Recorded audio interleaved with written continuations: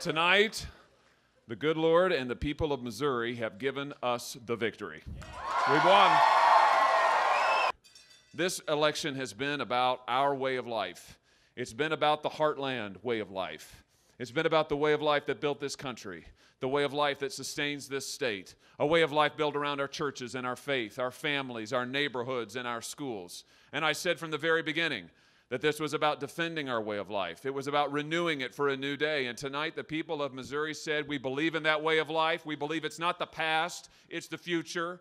It doesn't represent something that has gone forever. It represents the best of America. And tonight, the people of Missouri have said that our way of life and our values are going to renew this country. And that is what we are about.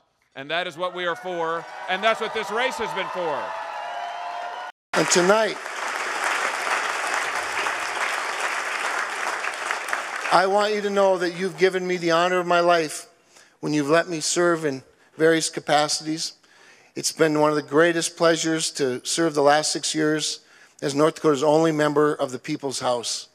And North Dakotans have taught me the value of hard work and common sense. You've helped me be the most accessible member of Congress that I can be. And I want to make this promise to all of you, whether you voted for me or you did not. As your senator, I will continue to be the most accessible member of the United States Congress through every means possible, because without you, I'm nothing, and with you, I'm everything. Thank you. God bless you. God bless North Dakota. We made a big decision many, many years ago to come back to our hometown, and that wasn't typical back in 1978, and we did it for one reason.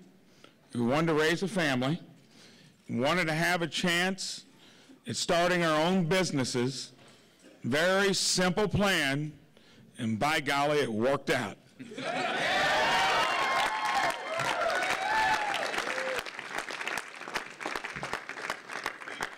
The kids are here on the stage with me, two of my grandkids.